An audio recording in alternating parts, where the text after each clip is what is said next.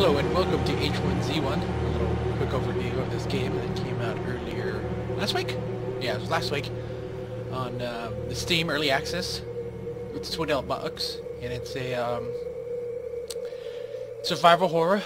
It has a lot more potential than DayZ has, I feel like. DayZ is made by Bohemian Interactive. I don't think Bohemian Interactive has a grasp of what they have done with the franchise of DayZ and what they are with the roadmap. Come out a couple of months ago. It's really showing that they have no idea what they're doing with that game. I'm not saying H1Z1 is better. I'm saying that it is better in certain areas and worse in others. The best thing it has going for it is actually $20. It is an early access, and it will be once it's done with the early access, probably in 2020. When EverQuest Next comes out, but it's SOE, Sony Entertainment Online. They haven't had a good record of games. There is a strong fan base for these things, but again, PlanetSide 2 is a joke. It does nothing special, and it seems to be not many people play it. All you people that really hate on that, just look at the fucking numbers. There's nobody playing it. It's fucking a huge ass game. EverQuest Landmark seems to be another joke Minecraft clone that doesn't do anything special except that you have a lot more tools at creating stuff, but you still have to grind the materials to get them. And then EverQuest Next is still MIA. Sadly, oddly enough, DC Online is still doing well, at least on PS4. I have found it actually very impressive, but on PC I have no idea. Again, this is on PC, mousing right there. And so let's get started. It will feature wipes and all that stuff. Actually, hold on. Let me, so this is what you get. That's Store Hub. Where? Store. Community Hub. There used to be a store page right here. But there's a lot of people playing. So this is what you get. So you buy $20. You get early access. 3 event tickets, no idea. 2 crates and 1 key. That's it. And then with the $40 one, you get the same thing, 25, 3 airdrop tickets, 6 crates, 4 keys, and the exclusive aviator hat crafting recipe. So the main people are complaining about is the crates, or the airdrops. You can drop them down and they're going to contain loot. And so what people are complaining about, let's see, it looks like all those guys are fucking like getting squashed out, but a lot of people were complaining it was a free-to-play for the first, I think, 2 days. A lot of people were hating on it, and then they changed it so that it would take longer for the plane to arrive at its destination, and once it gets to its destination, the airdrop will take longer to get down. That being said, it's now if somebody drops the thing there, they have to wait there that much longer, and everybody on the map will know where it is. And it's a small map, too. Enough of that. So here we are. Click to continue. There we go. Unlike, oh cool, they got some of that. Unlike DayZ, there is no hive. It's more like Rust in a way where all your stuff is on one server. All your your bases, all your stuff is on one character. So it's really cool. There's also different types of rules or servers, which is very interesting. We got PvP. Recipe wipe, so when you die, you get recipes just like in Rust. You learn recipes, but unlike Rust, you die, you keep the recipes, but on these servers, once you die, you lose all your recipes. Headshots only. I take it that you have to hit them in the headshots to actually do damage, or you go down to 1%, I don't know. And then first-person mode. Right here we have PvE only.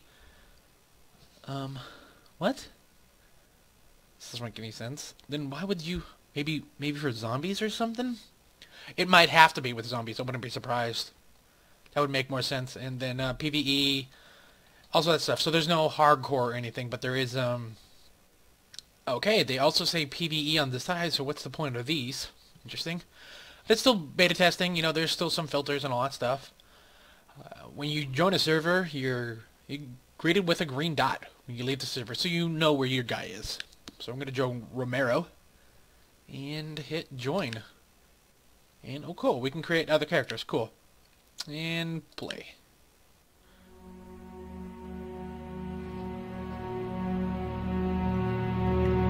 The main thing I had with DayZ was the same map as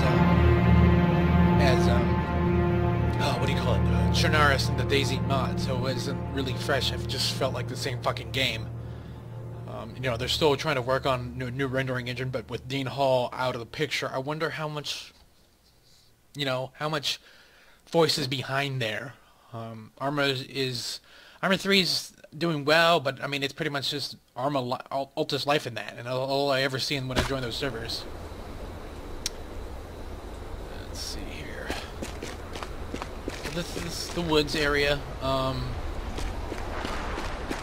One thing that really confuses me a lot is these trees all have. I guess they're not missing branches. At first, I thought they were cut. Overall, the game seems to run a little bit better. Right now, I'm at 48 frames a second. I am recording, so I do not have the best computer, but it seems a lot better. A lot of people, like, there's a GIF that came out when H1Z1 was starting to gain some horses about the difference between the worlds, and people were like, oh yeah, aren't DayZ so much better because you can see farther and all that stuff. But it was a picture from the DayZ mod. And so in DayZ standalone, you actually can see less, and that's how they get away with optimizing. The less you see, the less your video card renders. Thus, the more frame rate you can get. And that's developing 101. The farther you see, the more shit you have to render, and the less frame rate you get. So shit, I have no idea where they are. So you spawn. I just recently died because I starved. You spawn with a flashlight, some other things, flares. I still don't know how to do this shit, but I'm not going to deal with that right now. It is really refreshing that the world is kind of new.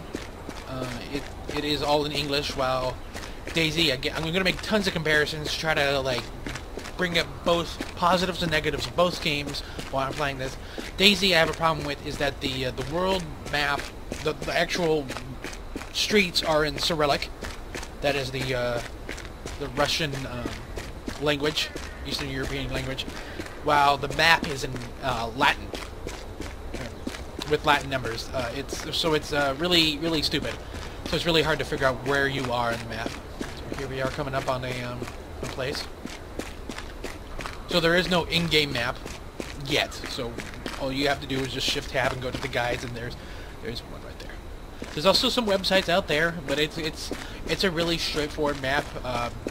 Seems to be 2 roads on the outside going north and south, and then 2 roads on the outside, the outskirts of the map that go left and right, or east and west.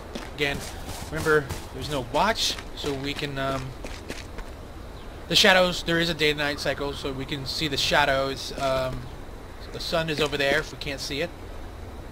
Let me see. What's this right here? So what? What are you doing? You're going the wrong way. You're supposed to get bigger. Why are you moving? Okay, so interesting. These bushes are berries, so you just press E to pick them up. It's a nice little thing there. You do get a stick from that. So here we are. We're on the main drag here. Like, we get street signs. We get North Horn Road and G Street, and then we get, you know, route numbers. 14 going south, and 14. Okay, cool. That's south, and 14 going north.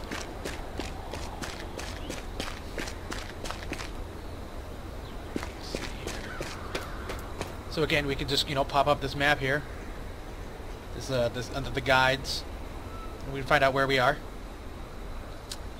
Let's see here. Go up. So I think I'm right about here or something. Though this is not the best resolution. Oh, Eagle Drive is where I'm at. Yeah, so I'm right here, and that's it.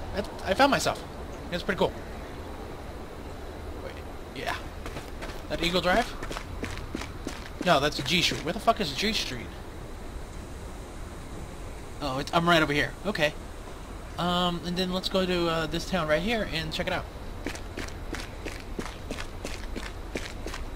The game, right now I'm running up 40.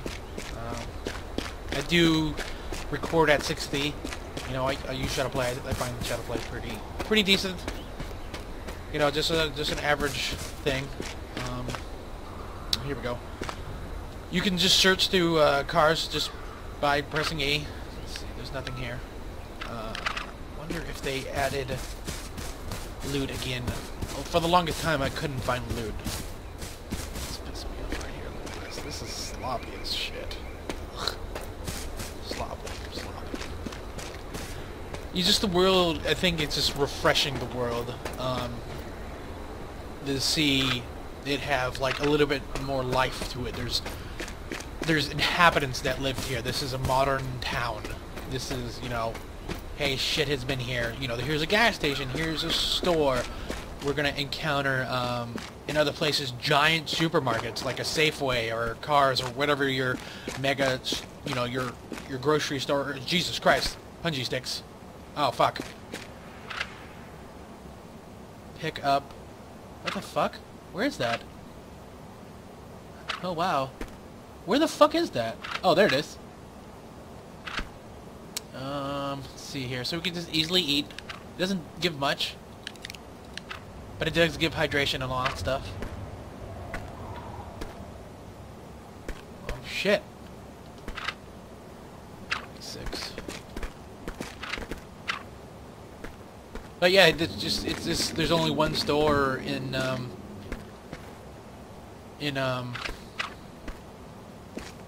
DayZ, and it's just there's another. Okay.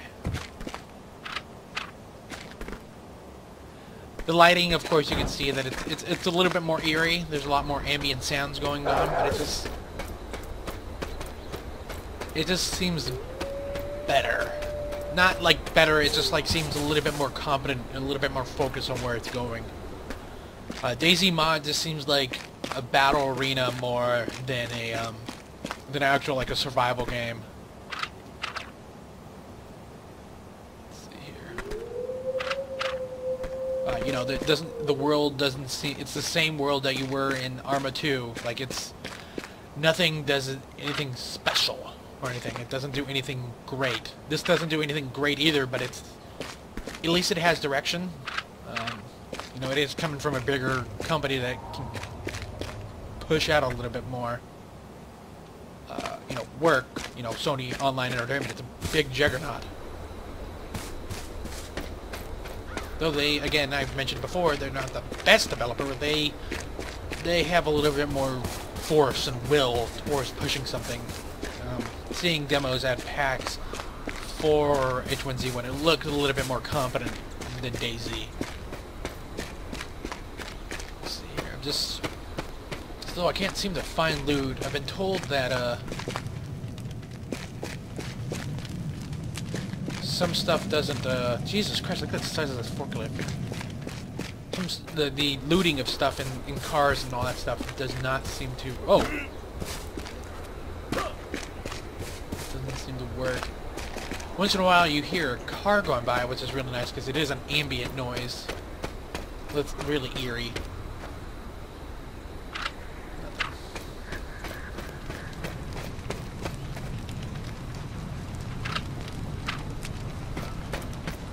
Let's see here. Come on, give me some loot.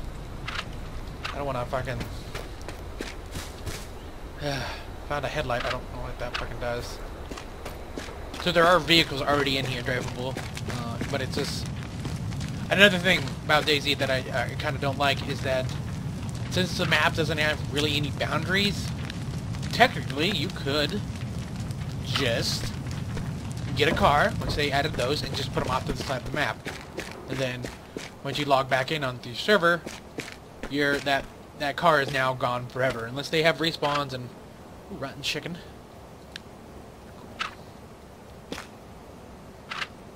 Here, let's see if I can put this on the fire or anything. That's always good, a nice bin fire.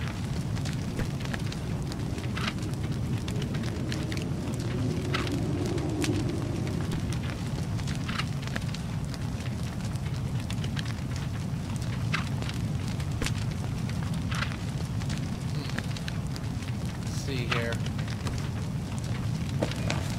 no mouse wheel with that. Okay. Maybe I'll figure it out sometime. We got some stuff here.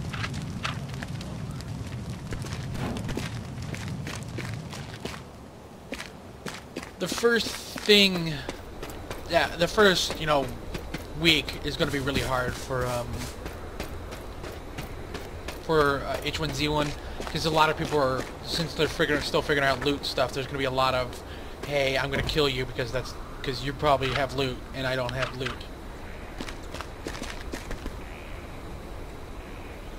It's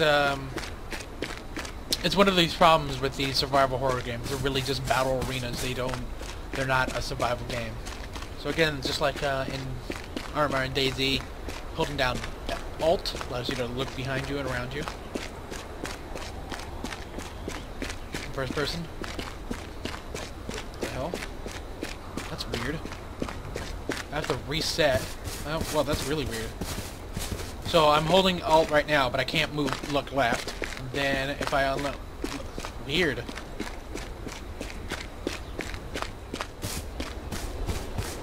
Of course, there's a sprint. Is that a person up there? That is a person. Is it? It's a zombie.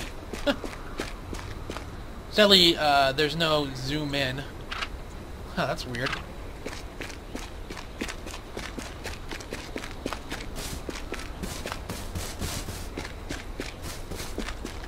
You can use the well for getting water, which is real nice.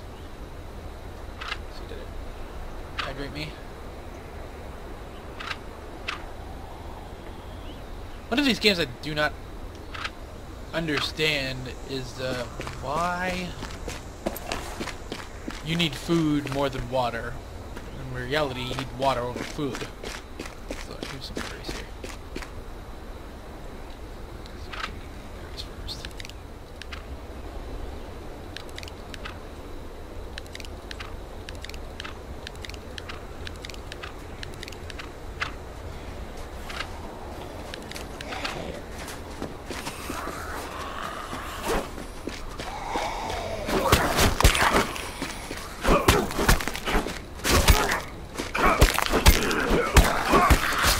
Ah!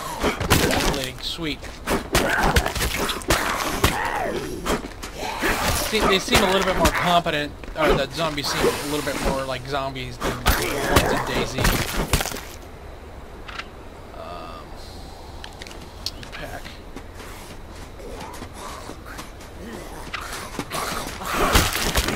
Come on, you stupid bitch.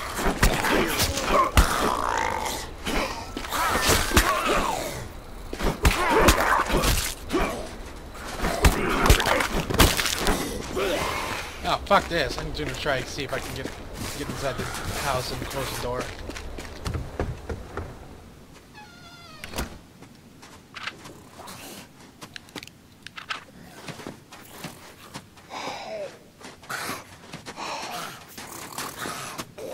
Holy shit!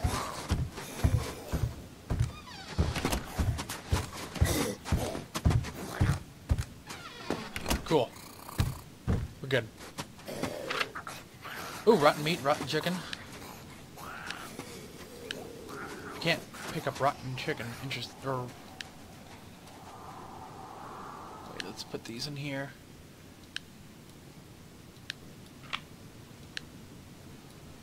Now I just need to figure out how to cook this stuff.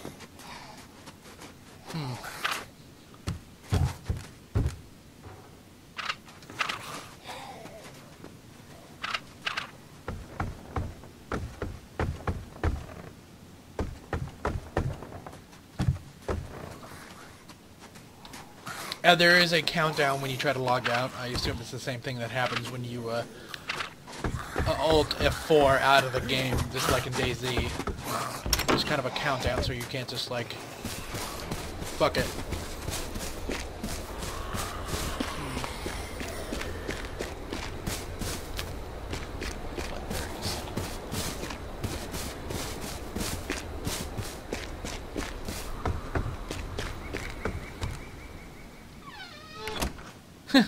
guess since they're part of Sony, they can use Sony. Oh, I like this. Sexy.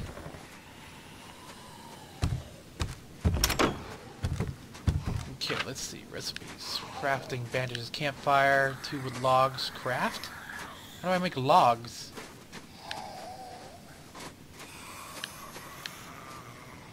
Wood log, wood plank. Campfire requires 2 wood logs. How do you make wood logs? The hell?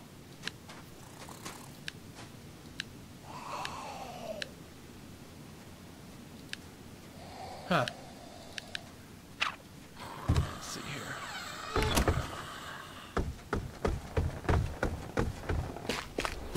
I don't know how much more I can show you about this game. Oh, okay. So these are constructed items. You can see with their health bar. Somebody constructed those. Interesting. Oh wow. Yeah, let's check this out and see what happens. Let's see what's on the other side.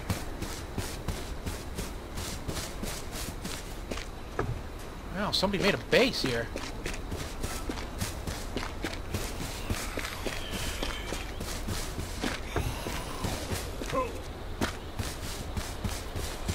There is doors that you can lock and all that stuff, so I might not be able to get in. Oh, Jesus. Hello.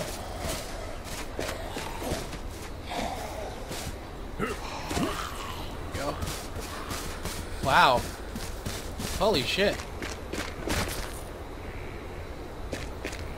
Crazy. Whoa. Somebody put a lot of effort into this. Man, this is crazy. And one thing I wonder how they handle a lot of this stuff is what will happen once, you know, people start making dicks or something, or you know, the world just becomes full of shit.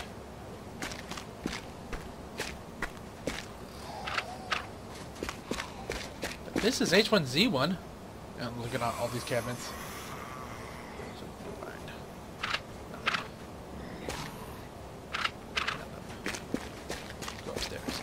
There seems to be more variety of houses too, and a little bit more complex stuff in the houses. Oh wow, even kind of like made animal rabbit meat. Fuck yeah, like this.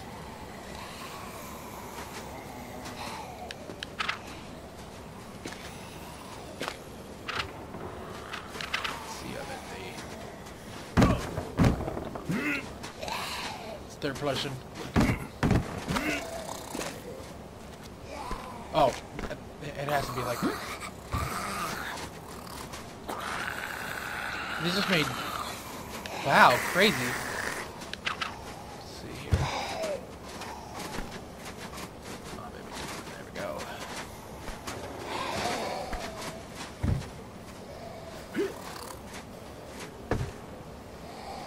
Huh. Cool. Wow, yeah, I expect some of this stuff to be pretty crazy. It looks like they just use rabbit traps. I wonder how they get wood, though, and logs.